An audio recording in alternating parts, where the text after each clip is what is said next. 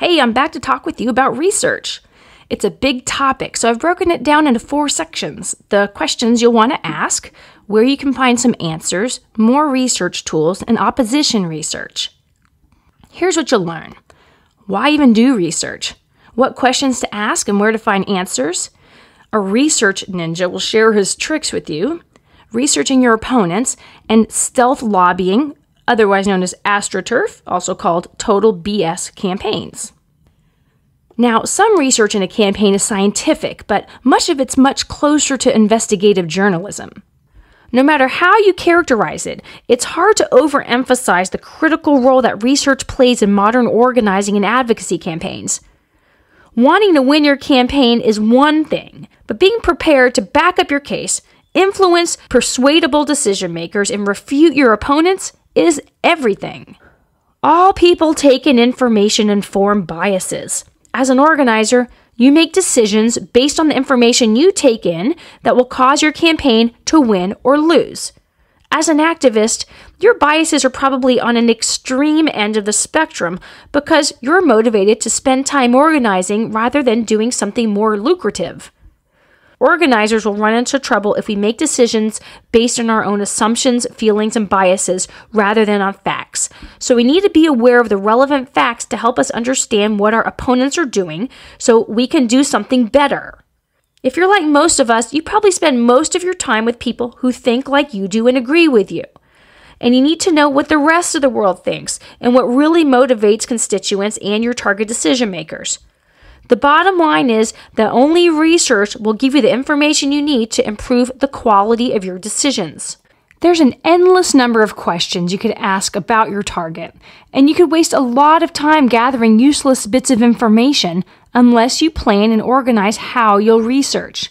In this section, I'll present a series of questions and sources to find answers to them. But this information is intended to give you a sense for some of the information you should consider.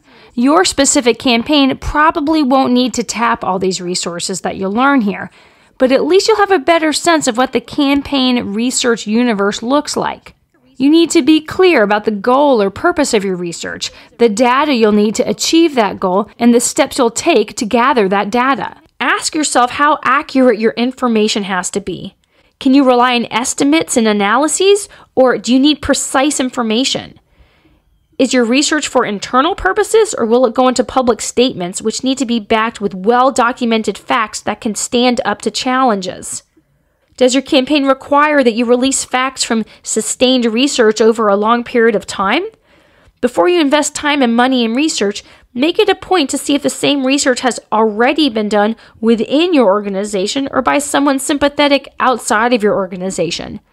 Keep good records of your own research, including the dead ends, so future researchers don't have to repeat your efforts, and so that you'll have an accurate, credible answer if someone challenges your findings.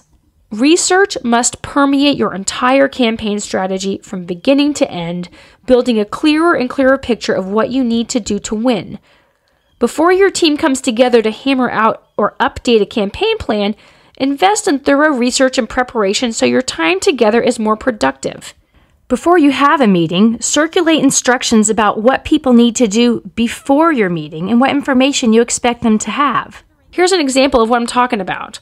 Say you're considering contacting a potential leader or important decision maker about your issue. What should you know about them going in to be truly effective? To begin with, why specifically should this person care or be moved by your issue? Like, I want to know, what makes Bill Clinton cry? What makes Margaret Thatcher cry? What makes President Obama cry? What makes George Bush cry? Both George Bushes. If this is an elected official, who are their constituents? What are the cultural and economic demographics of their district? Is your issue controversial in the district? Have these constituents ever been polled or focus grouped on your issue? What local or state laws in their district affect your issue? When is an office holder up for re-election? When were they appointed and for how long of a term? By what margin did they win their last election? Are they vying for a chairmanship or leadership position or running for a higher office? Which policymakers' leads are they most likely to follow on your issue? Whose political campaigns have they given money to, and who's contributed to them? If they're in business, who are their major customers and vendors? What corporate and organizational boards do they sit on?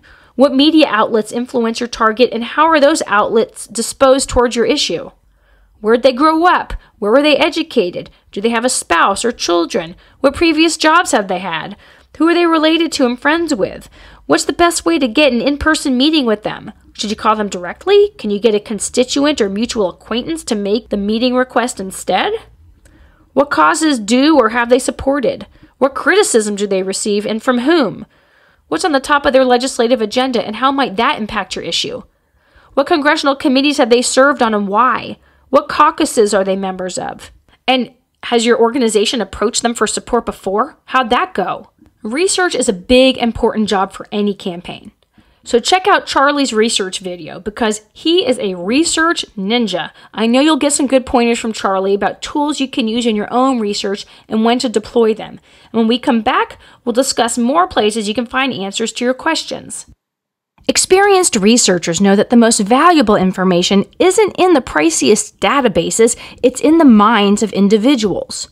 Current and former policymakers, their staff, reporters, and industry insiders are an excellent source of both the most current information and your issue's history. Much of the information you want is probably not published anywhere public. Experts can give you the inside scoop and share opinions and perspectives you won't find anywhere else. If you don't know any experts and don't know anyone who can introduce you to some, pick up the phone and introduce yourself. Explain why you seek that information, listen carefully to their response, and thank them profusely. Assuming you trust the expert and you had a positive conversation, consider inviting them to future campaign planning meetings. Establishing a good relationship with an expert is invaluable and can be your ticket to the most up-to-date information about your issue. Of course, before going public with information that you get directly from people, you must check and document all facts and get the consent of your sources. Every research project can benefit from interviewing people. In conversations and interviews, researchers can discover and benefit from people's interests, information, and opinions. Here's a tip for you before you pick up the phone to reach out to an expert. Your call might be answered by a call router, the computer voice that tells you to press 1 if you know your party's extension or 2 if you want to dial by last name. If you're like every other person in the modernized world, you've been stuck in one of these call routers and unable to talk to anyone, let alone the right person. You might not even know who the right person is to talk to yet. When you find yourself in that situation, just get anyone on the phone, it doesn't matter who, and tell them who you want to speak to. You could say, "Hi, I'd like to talk to the person in charge of overseeing government contracts." The person on the other end of the line will probably say, "Oh, that's not me. You need to talk to Jan Smith. Let me transfer you."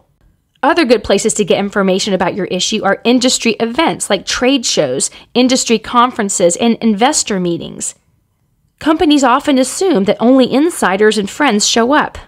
Many of these events are open to the public, where they often divulge information that isn't publicly disclosed anywhere else. Of course, one of your first stops in your research is going to be the internet. But to be most effective, you'll have to overcome the belief that a simple Google or Wikipedia search turns up everything you need to know. It doesn't. While Google searches over 8 billion pages of the visible web, much of which are broken links and garbage, it doesn't search the invisible web or deep web, which refers to the part of the web that's not indexed by search engines, and it's estimated to have over 500 times as much content than the searchable web. I've included a download here of some entry points to the deep web, but know that the list changes all the time, so you might have to do some poking around yourself. Another way to research policymakers is by reading political news every day. Stay current by reading Politico.com, Rollcall.com, the Daily Briefing of Congressional Quarterly, and the National Journal. You can subscribe to their news alerts and blogs to zoom in on different parts of government. For example, for a real inside baseball look at Congress, every move and the latest thinking of anyone, check out Politico's Huddle. Many of these news sources have apps for your smartphone, so you never have to miss a headline. Follow local and regional political reporters' stories, blogs, and tweets. Stateline.org is also an excellent news source for state politics, but you got to pay for that. Subscribe to any relevant trade publications, nonprofit organizations, newsletters, blogs, and Twitter feeds so you'll get the latest substantive information on the topic you're working on. See if Bloomberg BNA, the National Journal's Congressional Daily, Energy and Environment Daily, or another such service covers your issue, and if they do, subscribe if you can. And, of course, another excellent way to gather information is through polling and focus groups. The purpose of a focus group is to listen. Focus groups are a form of qualitative research in which a group of people is asked about its perceptions, opinions, beliefs, and attitudes towards your campaign's messages and images. Questions are asked in an interactive group setting where participants are free to talk with other group members. Oftentimes, you'll be able to observe the discussion taking place unseen behind a two-way mirror. Polling and focus groups aren't cheap, but they're critical. It'll cost you more in the long run to not budget for it. They're far more reliable than your own self-perception, and certainly less costly than losing your campaign. To reduce costs, find a polling firm that has the volume to do an omnibus survey, where they'll ask a couple questions for you, along with questions that they'll ask respondents during the same survey for other clients. If you don't do these things, what you know are basically your position and your opponent's position. Beyond that, what you think you know are probably really your biases. To move beyond your biases, you'll need to spend some money on research. $50,000 of paid advertising with an untested message is worth far less than $25,000 in paid advertising with a tested message. Another important part of research you must do before and during your campaign to know if your efforts are working is monitoring the output of the print, online, and broadcast media about your issue. It should be done by an unbiased media monitoring person or company. They will systematically record radio and television broadcasts, collect press clippings from print media, and gather data online. What they look for is media output that makes reference to your organization, campaign, or issue, and then they gauge the tone of the output, whether it's positive, negative, or neutral, and whether your campaign generated it or not. Media monitoring tells you not only if your efforts are paying off, but if a message in the media needs a response. Consider engaging a volunteer or intern to help you with your research, since finding the most accurate, relevant information is time-consuming. Since time is scarce and you need to have accurate information almost instantly, it's worth training those on your team, yourself included, in how to do research. TheCapital.net offers research training, and Good Jobs First offers a training on corporate research. Policymakers and their staff will rely on you for timely, accurate, unbiased, succinct information about your issue, so the info you provide must be bulletproof. If you misinform a policymaker, you need to go back to that person with a correction. Verify that the URLs and email addresses you're sharing with policymakers are current and correct. Confirm facts before you spread rumors. Don't make your allies look bad. Don't violate copyrights, and don't break embargoed information or confidentiality. In the digital age, sensitive information can be forwarded to opponents or the media with a single intentional or accidental keystroke. If the information you want to transmit to a policymaker or staff is even the least bit sensitive and you wouldn't want to read about it in the newspaper, pick up the phone and call the policymaker's office instead of sending an email. Really, resist your urge to write everything in emails. Sensitive topics should be discussed in person or over the phone. If you're ghostwriting a press release, dear colleague letter, memo, or any other document for a policymaker, or even penning an op-ed or letter to the editor for a volunteer, be sure to delete any personal information that could trace the document back to you, such as who created the document and when. In Microsoft programs, for example, when you save a document using Save As, under the Tools menu, you can select Security options and remove personal information. You can also look under File, then Properties, and manually delete all personal information hidden in a document. Be sure there are no tracked changes that can be traced to your campaign. If you don't take these precautions, your documents will share your internal deliberations with your opponents. So this would be another good time to take a break, and when you get back, we'll get into opposition research. As recently as a few decades ago, you could win a campaign with a positive message and little else. These days, one of the first steps in a serious campaign is to begin opposition research, sometimes called oppo, the term used to describe efforts to acquire information about your opponent in order to find weaknesses, expose conflicts of interest, and point out contradictions.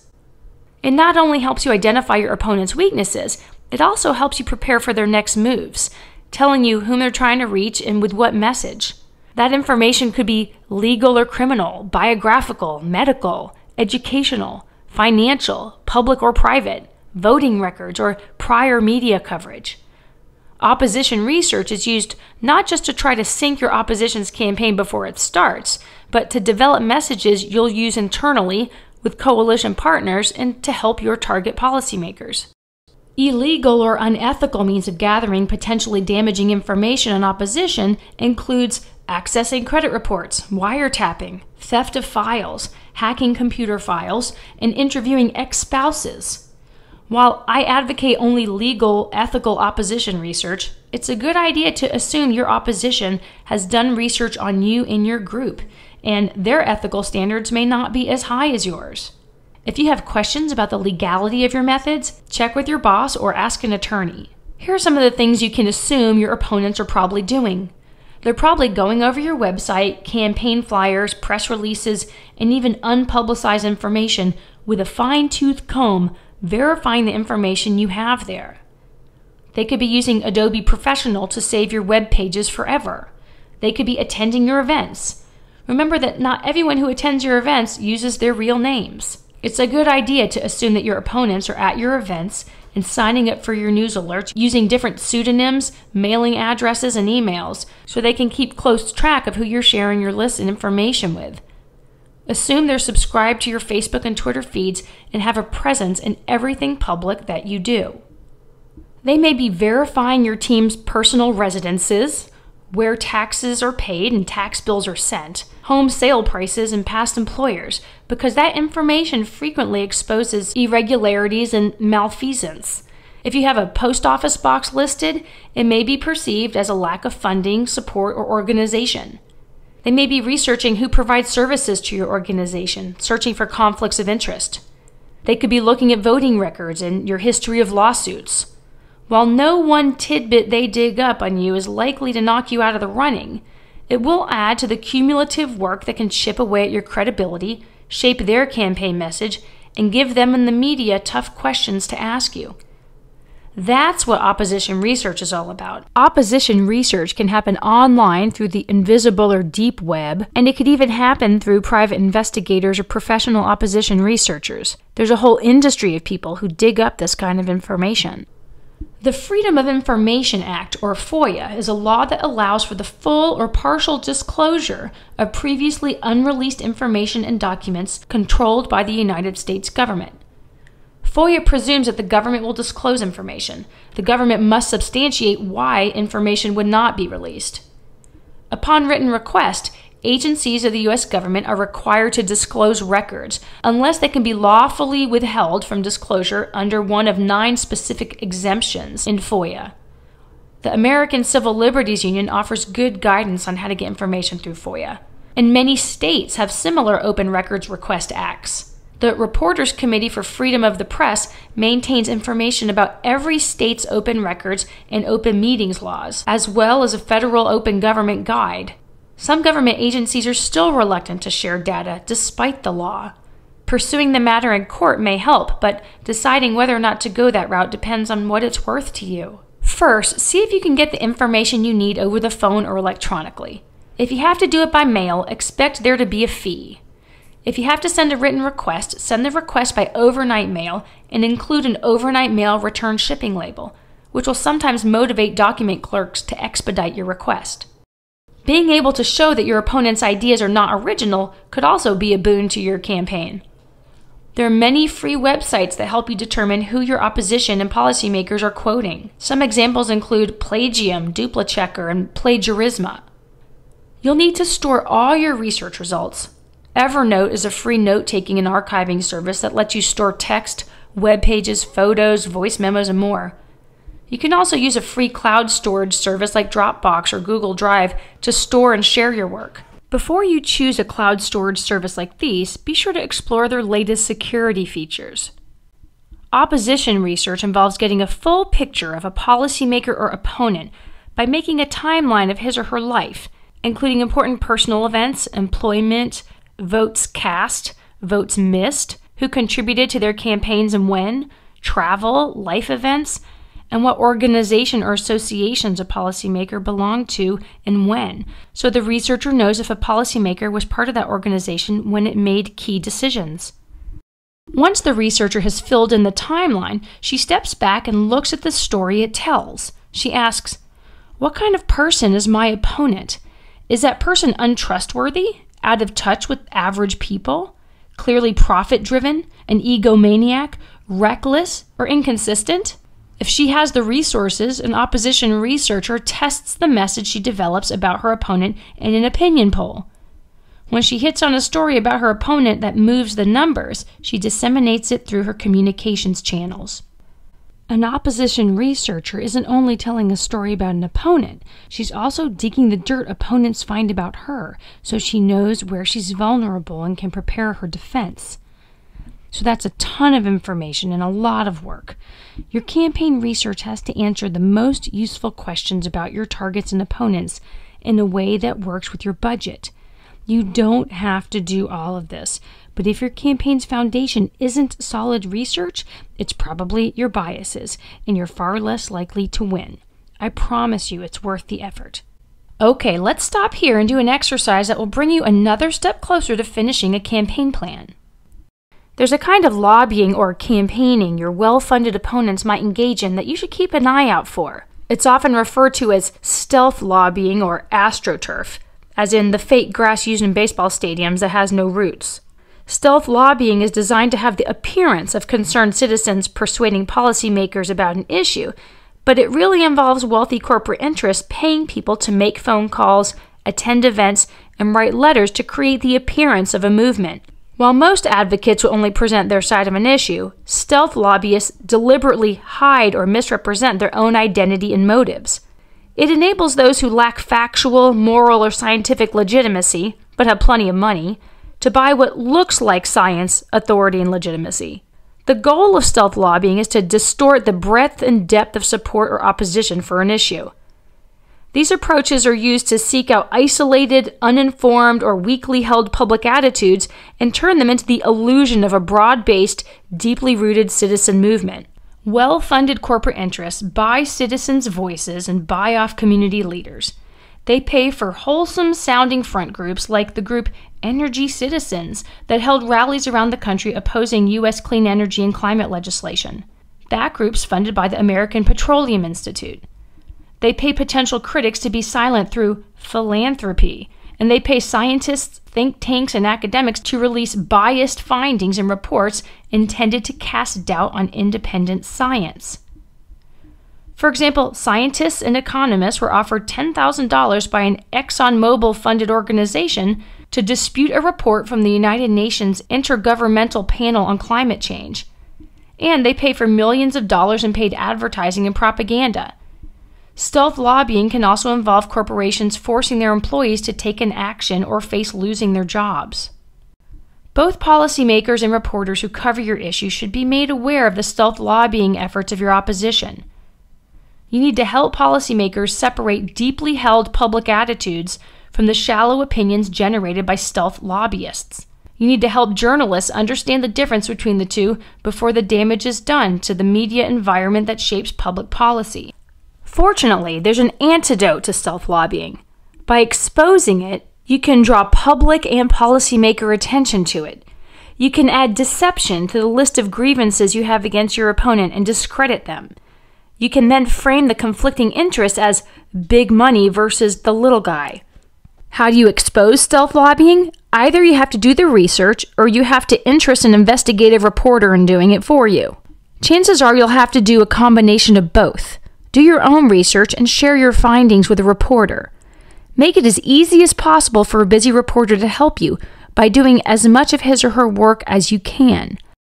It will be easiest to get a reporter's attention if you've already built a relationship with that reporter over time. Preferably, a reporter will use the information you give to write his or her own story, which will be more credible than if you were to simply accuse your opponents of stealth lobbying through a press release or press conference. Begin your research by reading news coverage of your issue in the trade publications that cover the industries involved. If a policymaker who's friendly to your issue tells you she's getting calls and letters from constituents opposing your position, ask the policymaker to inquire with those constituents about where they got their information and what motivated them to contact that office. You may learn that stealth lobbying was behind those calls and letters, which would be a good basis for a news story. Ask among your networks, and ask those you know to ask people they know about any possible stealth tactics. Check out organizations that keep track of what corporations spend on lobbying and donations made to political campaigns. Some examples are the Center for Media and Democracy, the Federal Election Commission, Common Cause, Center for Public Integrity, Center for Responsive Politics, and Public Citizen. Let's say there's an academic who speaks out against your issue. Examine where she works, what organizations she's part of, and how corporate money could flow to her. Who funds her work? What articles has she published and where?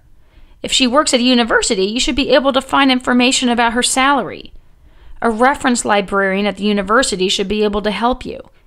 Find out the university's policy on disclosing honoraria and outside income for consulting. Can you access the IRS 990 forms that would list grants, donations, and honoraria made to the academic? If a public university resists getting you that information, you can ask the state secretary of education for help. If it's a private university and you're ready for the world to know about your sleuthing, you can ask a reporter to press the issue with the school. Get a hold of any public testimony the academic has given to any governing body. Are any of their close associates industry lobbyists? Looking at it from the other end, contact a Foundation Center library and check out the Chronicle of Philanthropy to find out which corporations and foundations are funding academic work on your issue. Increasingly, in some public health fields, stealth lobbying and related industry strategies to frustrate and block public health initiatives are becoming legitimate subjects of public health research. In the tobacco field, court cases and legal settlements in the 1990s made large troves of internal tobacco industry documents available to the public, including researchers. Study of those documents has led to significant academic publication as well as media revelations about the tactics pursued by tobacco companies. For example, tobacco company Philip Morris also owned and controlled Miller Brewing in the 1990s, at the same time that the world's biggest alcohol companies formed a stealth lobbying organization called the International Center for Alcohol Policies, or ICAP. Based in Washington, D.C., ICAP is primarily active in less resourced countries. Norwegian researchers found that ICAP was writing and submitting draft national alcohol policies in several sub-Saharan African countries. Exposed in the academic journal Addiction, these policies bore the word processing signatures of an ICAP employee and conspicuously left out the most effective public health strategies for reducing alcohol problems. Besides, or in addition to, publishing exposés in academic journals, it's often useful to take your findings to a broader audience, and the news media can help you do that. If you're having trouble getting media attention for your story, consider some ways to make your story more enticing. Can you find people who are asked to take part in the stealth lobbying but refused? Can you find anyone who says they never authorized the use of their name, or that they would never have signed the industry-backed petition had they known who was behind it, or would have taken the opposite position if they had been given the whole story? Your media outreach can also include victims of the industry whose lives are affected by the corporate cash that funds the stealth lobby. If the stealth lobby is holding an event like an awards ceremony, press conference, shareholders meeting, or public forum, be sure to be there to observe their approach. You can get friendly policymakers and other allies to attend and ask revealing questions. You can offer a counter media event so your campaign can tell the whole story. You can disrupt their event with your message vocally or on signs, banners, and t-shirts. You can suggest questions reporters in attendance should ask the industry. Remember, you want to expose crooked tactics, not just yell louder than your opponents. There was a campaign in Texas, where I'm from, against dumping nuclear waste in the remote Chihuahuan desert in the far western part of the state. The nuclear industry built a playground and gave the community a few things to buy their favor for their project. The National Low-Level Waste Management Program hosted a glittering media conference at an Austin hotel to promote the dump, entitled "Radiation, the Public Depends on You." The anti-nuke dump activists quietly reserved a meeting room across the hall where it held its own counter-conference featuring leaders from the environmental justice movement, an oncologist, and other educators in a session called "The Banquet of the Rich Nuclear Industry." Activists sat at a table drinking what looked like blood and nuclear waste, and then they served bologna on silver platters. The next day, the counter-conference was news in papers across the state.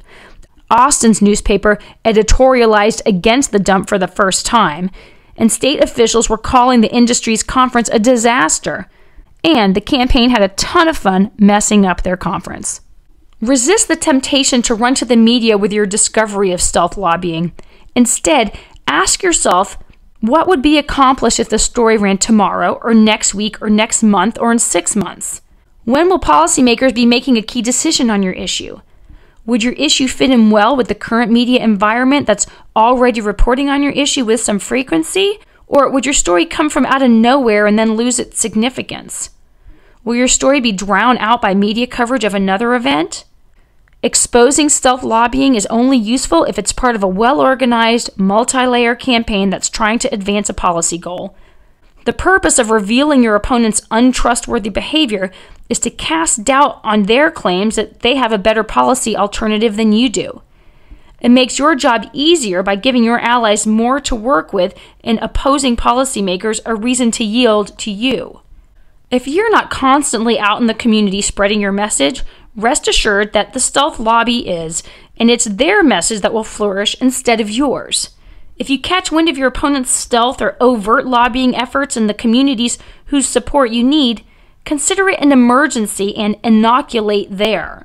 Inoculation theory says that to prevent persuasion to your opponent's view, you've got to strengthen pre-existing attitudes, beliefs, or opinions in your favor and preempt your opponent's.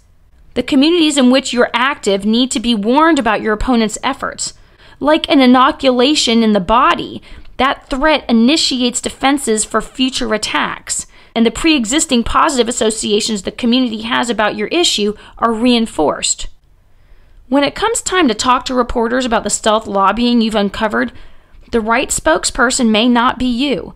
Instead, it could be a former ally of the stealth lobby who finds their tactics appalling, community leaders who feel deceived by the stealth lobby, policymakers who take an unexpected position against the stealth lobby, or unbiased, respected political observers who can comment about how the tricks of the stealth lobby are undermining democracy. But sometimes the situation will call for you to be the spokesperson, so have your 2-sentence soundbite prepared for the questions you anticipate hearing. Try to get more than 1 day's worth of media coverage for the stealth lobbying you've uncovered to keep the heat on policymakers and discredit the stealth lobby for as long as possible. Feed reporters evidence and revelations over time so you don't overwhelm them with data. Be sure to circulate the media coverage you get among policymakers and reporters, attaching a note saying, "Hey, I want to be sure you saw today's story in the whatever media outlet." Release your story before congressional hearing, vote, or court decision on the issue when the media's interest is high. So exposing stealth lobbying will require using the research skills we've already covered to dig up the dirt on fake activists and movements and releasing your findings in the way that benefits your campaign. How you release the findings, how to extend the coverage, who your spokesperson is, and what media bites you might use are all things you'll need to think about. And now we're done with research. Whew, that was a lot. Again, you won't be using all this all the same time, but I want you to know what the range of possibilities is so you can be prepared. Now that you're wrapping up Module 4, you're better prepared to avoid rookie mistake number 4, which is getting blindsided because you researched too little or not at all about your issue, opponent, or yourself. Yeah, that's a big no-no. And I'll see you in Module 5.